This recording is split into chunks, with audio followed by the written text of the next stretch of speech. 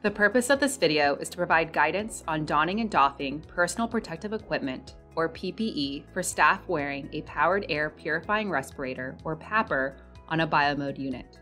Upon entering the donning area of a Biomode unit, sanitize your hands with Perel. Remove your face mask and discard or place it in your paper bag or P3 pack. Don the PAPR on your waist and tighten the belt. Turn on the PAPR and check to ensure there is positive airflow and ensure the battery is charged. Connect the hose to the PAPR hood.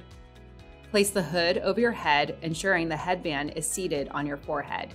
You are now ready to enter the Biomode unit. You must wear your PAPR at all times when on the Biomode unit. When getting ready to enter the patient's room, perform hand hygiene. Don your first pair inner layer of gloves. Don your gown, ensuring it is tied. Finally, put on your outer gloves. You are now ready to enter the patient's room. When ready to exit the patient's room, Perel your gloves. Carefully remove your outer gloves and discard. Carefully remove your gown. Perel your inner gloves before exiting the patient's room. Outside the patient's room, Perel your inner layer of gloves. Remove your inner gloves and discard. Perform hand hygiene.